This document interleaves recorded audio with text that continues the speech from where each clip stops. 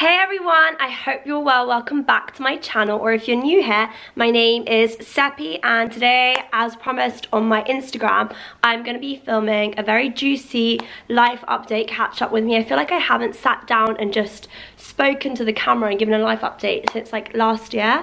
And when I did it last year, I had like a little McDonald's mukbang and I kind of sat down, spoke to you guys about like what I wanted from the year and stuff. And I feel like even though I love creating content for you guys, like it's like an absolute dream, I also love looking back on my own content and just seeing where I've come with my life. Like YouTube is just a little bit of a time capsule for me. So I feel like it's nice to do these Q&As. And you guys have asked me some super juicy questions and I'm more than happy to spill the tea. So I'm gonna go ahead and get started answering them. If you guys wanna not miss out on my next Q&A opportunity, don't forget to check out my Instagram. It is Persian Bunny and my TikTok is Persian_bunny and my Snap is Seppi Samoi. Okay, so the first juicy question is, when was the last time you fancied a guy?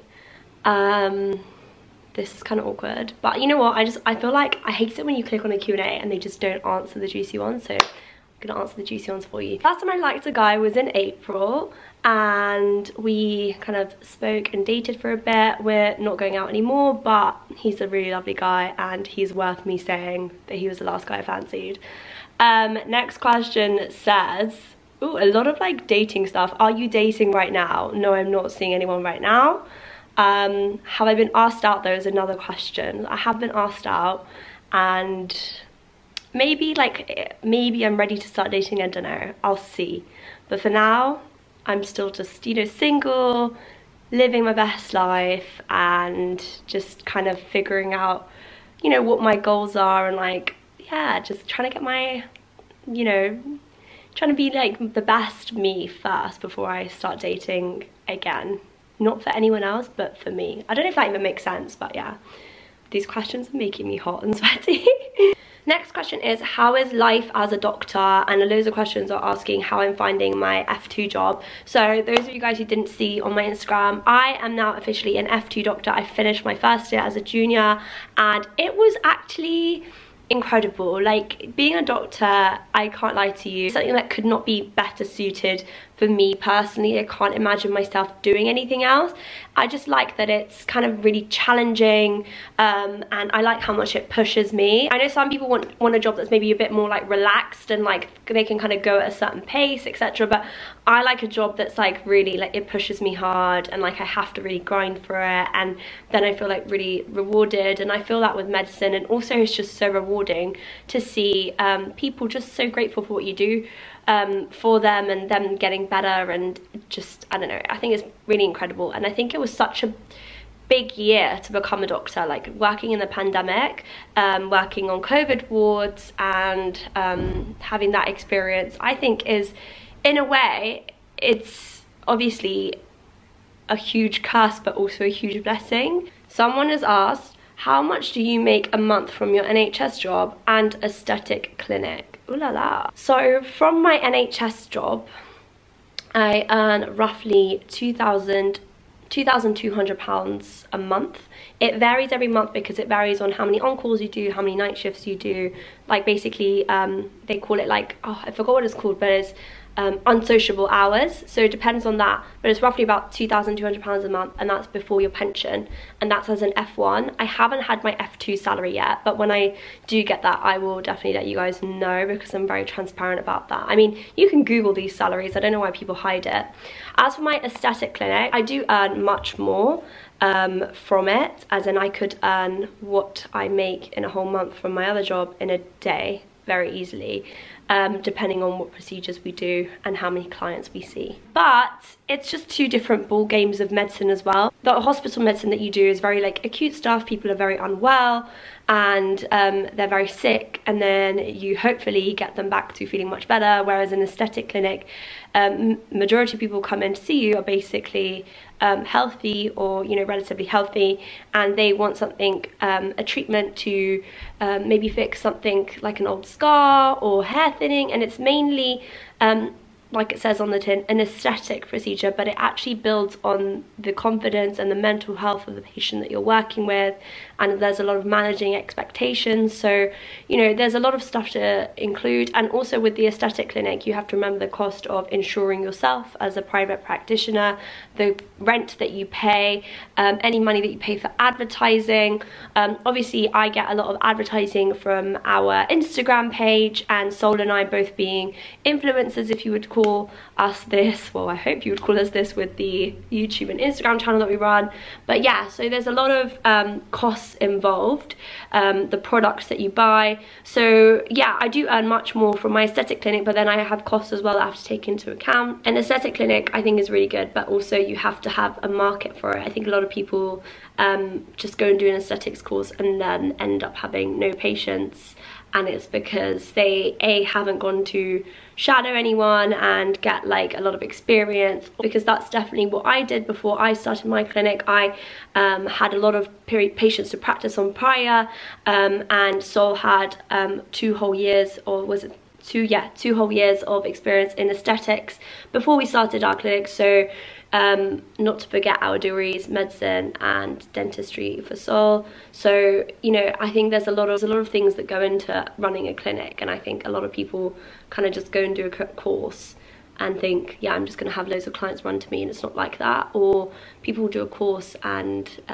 they're not aware that just because they've done a course, they might not necessarily have the correct knowledge to be doing aesthetics, which is very, very unfortunate. I've seen a lot of pages where they post, doctors are posting revisions of botched jobs, basically jobs that have been done by people who aren't medically qualified. And by medically qualified I mean either a doctor, a dentist, or a nurse, registered nurse. These people have the most experience and education to inject something into your face or carry out any procedure on your face, on your hair, or any part of your skin. So we as medics and as dentists study the anatomy of the face, including all the blood supply, the nerves, how deep we should go with our needles, where we should, you know, be checking where there is a blood supply that's a lot more, or nerves that pass in particular. And going on a aesthetic course, yes, they give you the theory of it, but they don't actually test any of your knowledge on it. So someone could pretend to have read it but not actually know anything, and then end up, you know, doing a lot of botched stuff. So yeah, I think that's one thing to you guys to be really, really careful about, is be careful, and please, please, please choose wisely your practitioner. If you're having any sort of aesthetic procedure, please make sure that your person you're going to is a doctor, a dentist, or a registered nurse, because they actually know the science. Don't get me wrong, anyone could kind of make a mistake, or someone can have a side effect to, or a reaction to a procedure. But something like 90% of cosmetic errors that happen in aesthetics clinics are people who are not medically trained. So please, please, please choose your practitioner wisely. Someone said, what's been your best date? You know what's hard is, like, you know when you date someone recently, you can only think of like the dates you've had with them, and then like you forget about the past. I had a really good date where the person I went on a date with cooked for me, and I thought that was really, really sweet, because no guy has ever cooked for me, and the food was really good. And I actually, believe it or not, but that's the thing, is I think like loads of guys who ask me out think that I want something really bougie, or like want to take me somewhere really fancy, which is really sweet, and I love that they want to impress me, or you know, they maybe like look at my socials and they see where I go to or whatever, and that's fine.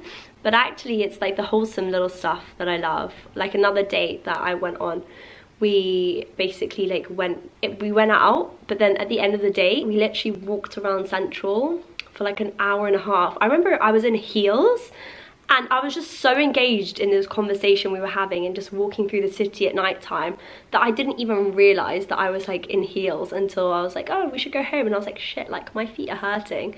But like that's the sign of like a good date. It's usually the ones that are unplanned, or the effort's a lot more different. I don't know how to explain it, but it's not like, I get like, it's so nice, don't get me wrong, it's really nice when someone wants to take you somewhere fancy, because, you know, at the end of the day they've worked hard for their money, and they want to take you somewhere where they're going to be spending a lot of that hard-earned money on you, which shows kind of how they value you, and I appreciate that. But sometimes it is the really like simple stuff, or for example, when a guy gets my favorite flowers, I love that. Like, there's nothing I love more.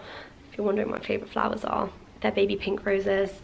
And yes, anyone is welcome to send me baby pink roses. I'm joking. Okay, next question. I feel like I talk too much on these questions. You guys are gonna get pissed off with me. Someone said, do you want children? Yes, I definitely want children.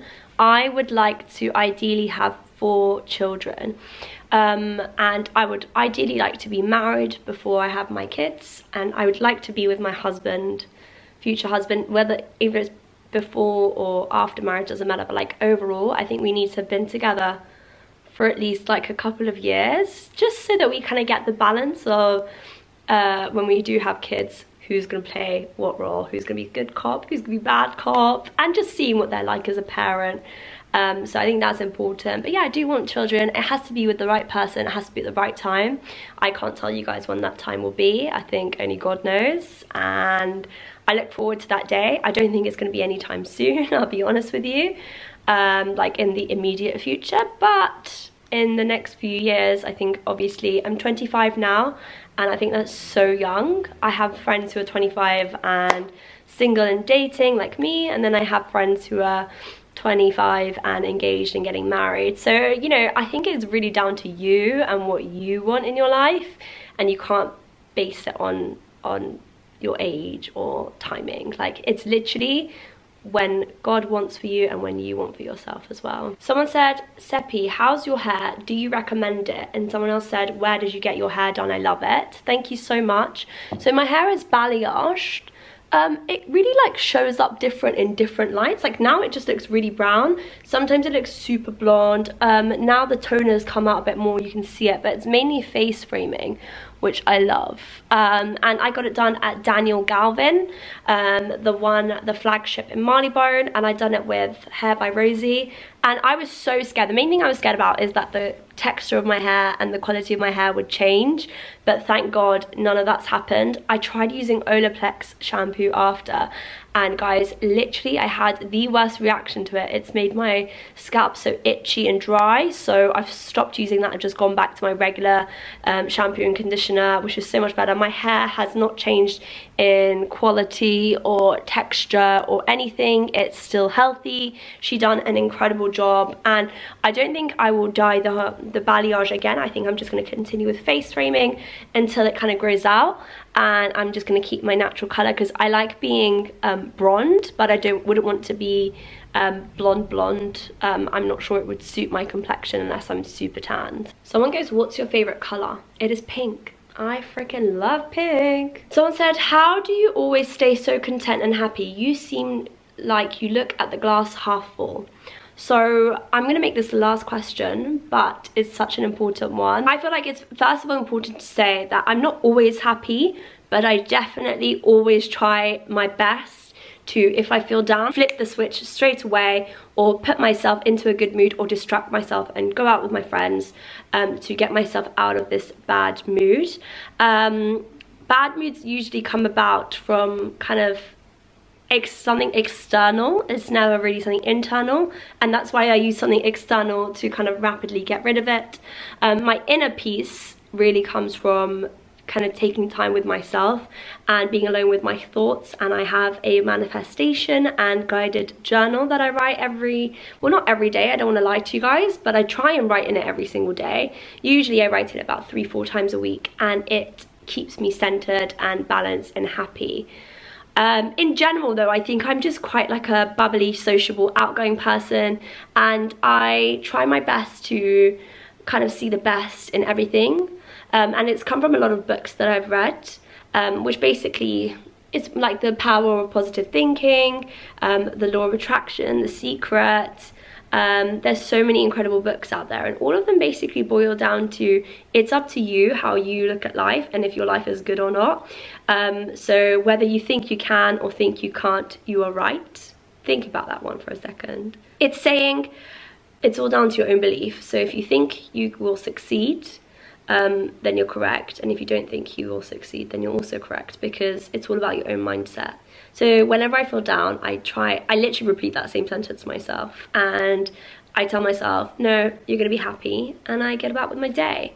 But other good things that are easy to do to keep you happy are exercising, cutting out toxic people. I do this very, very easily. I don't have time for anyone who is toxic or negative. If they want to come back into my life and they've changed their energy, that is fine, that's happened, and I'm happy with that, but cut out toxic people. Eat good. You deserve the best. You deserve to treat your body like a temple. Have fun. Live your best life. Don't let anybody tell you you can't do anything. And yeah, then I think you'll be happy. That's literally all I can think to advise, but trust me, it works. So I'm gonna end this video here. I hope that you guys have enjoyed. I know I rambled a bit, but I just wanted to kind of answer some of the juicy gossip questions, because why not? I know that like I'm curious about like the influencers that I follow's personal life a bit. So here was a bit of TMI for you guys. If you liked videos like this or want me to film any other video other than my usual vlogs, let me know, because I'm always down to do new stuff. I love you guys so much, and I'll see you next time. Bye.